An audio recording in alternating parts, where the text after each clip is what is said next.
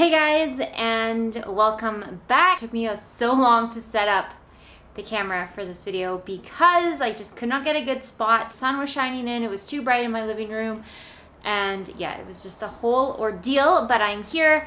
I'm going to share with you guys all of the books that I have read in April, May, and June. I try to do a video like this at the end of every quarter, so this is the second quarter. April, May, and June. I'm going to talk you guys through and show you each of the books that I read. I actually read quite a few. My goal is normally 2 books a month, but as you can see, I read a whole bunch more than 2, which is really good for me. I think I was just spending a lot of time reading and not doing much else. Hope you enjoy this video. I haven't done a book video on my channel in a while. I'm very excited to talk about books again. I think I should do an updated book list since I knocked a whole bunch of books off my list recently. But yeah, thank you guys so much for watching, and let's just go ahead and get started.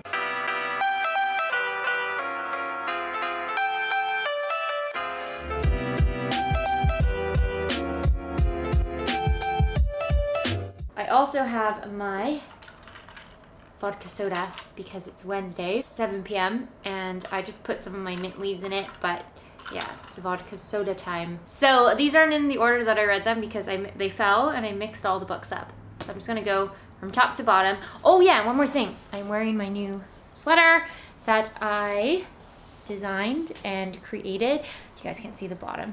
But yeah, I think I talked about it in a recent video. I've started crocheting my own sweaters, crocheting and knitting, and this is one of my latest and I really love it. It's so fun to wear. It just reminds me of raspberries. So anyway, just wanted to plug that. So one of the books I read was actually a play.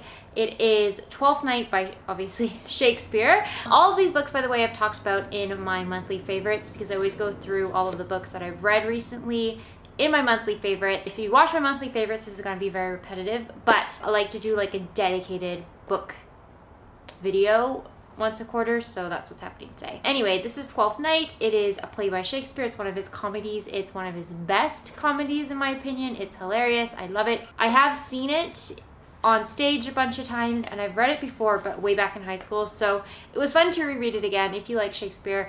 Even if you don't like Shakespeare but you want to start reading him, I'd recommend Twelfth Night. It's not too hard to read and it's really entertaining, and the story is so good. You could also just watch She's the Man, and it's almost the same thing. I also read One Flew Over the Cuckoo's Nest. This is actually what we read in our virtual book club. One Flew Over the Cuckoo's Nest was the last book we read.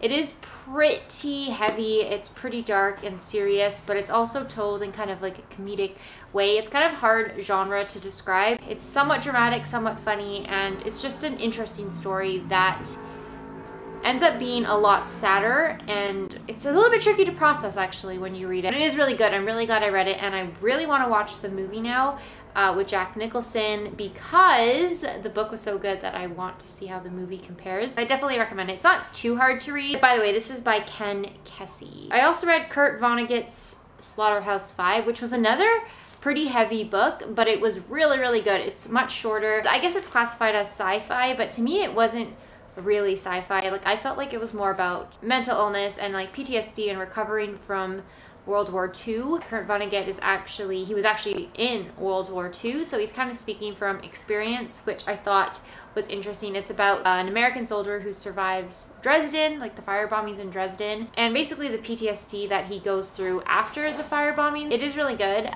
It's kind of more of a challenging read. I felt like it was a little bit more challenging than One Flew Over the Cuckoo's Nest, even though it's much shorter. It was just kind of bizarre, I guess is the best way to describe it. But again, definitely recommend it. In one of my other book clubs, not my virtual book club with you guys, but one of my other book clubs, we read Pachinko by Min Jin Lee, and this was so good. This is probably one of my favorites that I read this quarter. It was such a good book. I just love books that span over generations and take you through the lives of people, like from start to finish basically. I love those types of like epic tales. This one takes you through about 4 generations.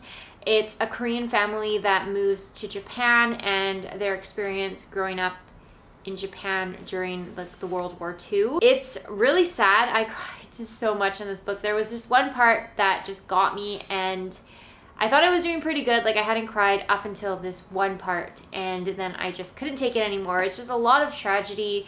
It is heartwarming at times as well, but I think because it's so tragic and realistic as well, like what was happening in Japan at the time, and kind of the discrimination against Koreans that were growing up in Japan and just the experience that they had. It's very realistic, and it was really a traumatizing time for a lot of the people that were there. It's also really sad, like the women in this book go through so much, and it's really hard to kind of relate to it because it's just so different from, like, we're so privileged here, like growing up, well, like for me growing up in Canada, we're so privileged compared to what the women went through in this book. It is good though. I would totally recommend you read it. It's so long, but it's a very smooth read, and it didn't take me long at all. I think I finished it in like a week. A while back, I read, like in April, I guess, I read The Hunchback of Notre Dame by Victor Hugo. Again, another like very sad. I read so many downers this quarter. Like all the books I read are sad. I don't think I read one like funny book. Oh wait, Twelfth Night. I read Twelfth Night, and that's hilarious. But this one is another really sad book. It's very tragic. It's not like the Disney movie at all. The characters are the same. Well, they're slightly different, but their names are the same. I never actually knew the real story. Well, I think I've seen a movie once, like way back, and it was like in black and white, but wasn't too familiar with the true story, and it kind of ruined my opinion of Phoebus, because I really love Phoebus and Esmeralda as a couple. Like they're my favorite Disney couple, and then when I read this book, now I'm like, it's kind of tainted that. It took me a little bit longer to get through this. I think I'm just not a fan of Victor Hugo's style as much. His storytelling is great. It's just a lot of description and a lot of like architectural description, which was interesting. Makes me kind of not want to read Les Mis, even though I really love the story of Les Mis. I've seen it's my favorite musical. I've seen it so many times, but I don't know if I can do it because I just found his like chapters of description were just so much. It wasn't like hard to read, I just didn't find it interesting, I guess. But for the story, Hunchback is really good. Okay, another one from April. I think this was April. This is Where the Crawdads Sing by Delia Owens, or Delia Owens. I can never remember how to pronounce it. I read this in both my book clubs, actually. I'm in 3 book clubs now, by the way. I have one with like my family, one with my sister and her fiance, and then my virtual book club with you guys. But this is one that I read in 2 of those clubs, and I just didn't like this book as much as I thought. I think it got hyped up for me a bit too much, and then when I read it, I was just slightly disappointed. It definitely wasn't my favorite, and I also don't feel like I'm going to read it again, which kind of sucks because I bought it and it wasn't very cheap. It was nothing special to me, and it didn't make me, I don't know, you know how when you read some books and they change your life, and I mean not all books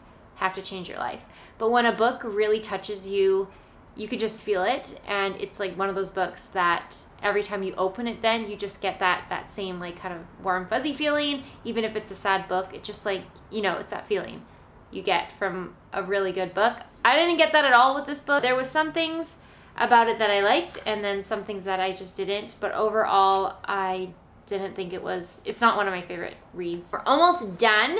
I read The Heart is a Lonely Hunter by Carson McCullers. Another like really sad book. This book was just odd. I think the whole way through I was kind of thrown off. I didn't know what to expect when I read this one. I hadn't heard much about it. I've honestly had not really heard of it before I picked it up. The ending just threw me off. Like what happens at the, I don't want to spoil it, but like what happens to one of the main characters, Mr. Singer, at the end of the book, just like, I don't know, it threw the whole book off for me. The characters in it are really good. It basically follows the lives of 5 different individuals. It takes you through, I think, a year in each of their lives, and it's a year that is a changing point in all of their lives. It's all the same year, but that year, all 5 of their lives changed drastically, and you really only get that snippet of their life. Like you get the 1 year, that's all you know. You don't get a backstory, you don't get a glimpse to their future, like you just get that snapshot year and how it changes all of them. And it's interesting. Like it was a really good book. It was an easy read.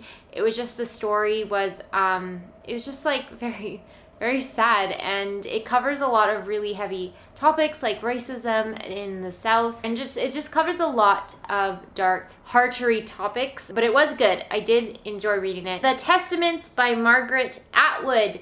This is her sequel to The Handmaid's Tale. I actually preferred The Handmaid's Tale. At first, when I started the Testaments, I enjoyed it more. I thought it was way more exciting. There was lots of stuff happening and I was so into it. And then about 2/3, like when there was a third of the book left, that's when it changed and I didn't enjoy the last third of the book as much. The ending felt very rushed. It didn't seem that like realistic, and I just felt like The Handmaid's Tale was better developed.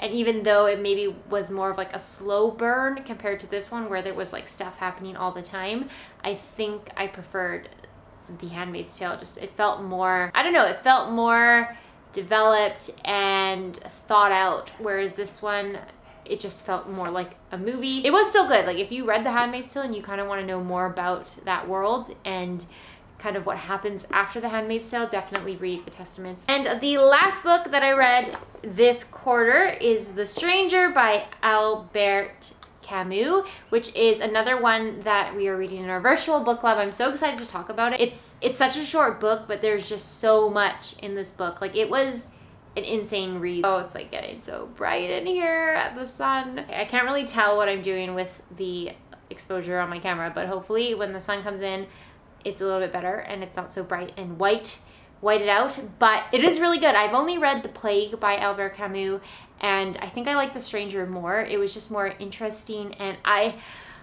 really wish I had taken a course in university and had heard a prof talk about this book, because I feel like there is so much to it and it's such a small book, but it's just packed with stuff. Like I don't even know what kind of stuff, but it's just packed with stuff. It really like dives into the morals of humans, like right from wrong, but also like life from death, and it's just very interesting, and I feel like it's going to be a really good discussion for the book club. I'm really excited to hear what everyone else thinks. I'm just like blown away by this book, and I can't really describe the feeling. I just feel like I need to read it again, digest it a bit more, and then kind of hear or listen to other people and hear what they think about it. This book was so interesting and it was really impactful for such a short little novel. Anyway, those are all the books that I read this quarter. Let me know what you guys have read recently, if you have any book recommendations for me. Like I said, I think I'm going to redo my book list.